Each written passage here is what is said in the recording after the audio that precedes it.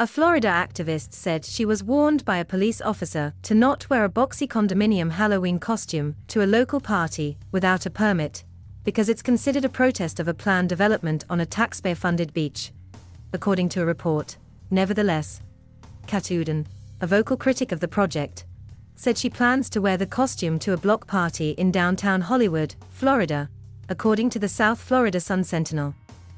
A week ago, Uden invited people on Facebook to come to the Hollywood Halloween party dressed up and with anti-condo signs, to which the police responded that she would need a permit for an organized protest.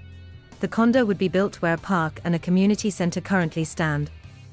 Another park and community center would be built elsewhere if the project goes through. A commission vote is expected later this year. Decorate a box and join us for the fun. Uden wrote on Facebook. The more condos we have standing together like a condo canyon, the more impact we will have. This event will be well attended, and it's a good way to get the word out. #Hollyweird. She said a few days after the post a police officer called to warn her that wearing the costume and leading others in a demonstration would be considered an illegal protest without a permit. I told him it's a costume party, she explained to the Sun-Sentinel, arguing she had a constitutional right to wear a costume.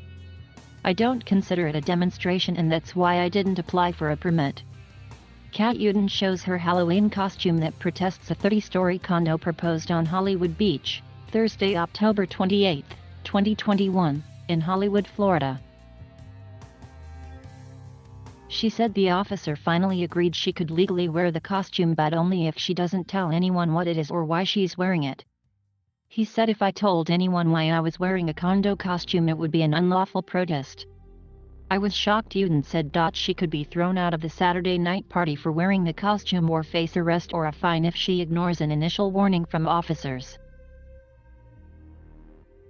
She said she will leave her son at home when she attends the party, which is expected to attract around 5,000 revelers.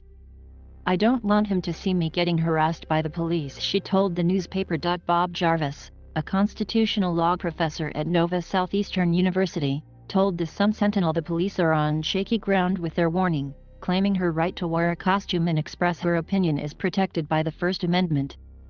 There is no reason to think she is inciting anyone or that she will be starting a riot, he said.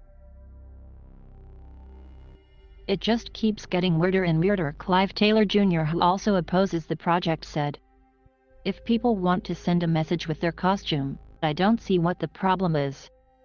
That's freedom of speech. People are very passionate about their beach and they don't want to see the march of gigantic condos coming north from Hallandale.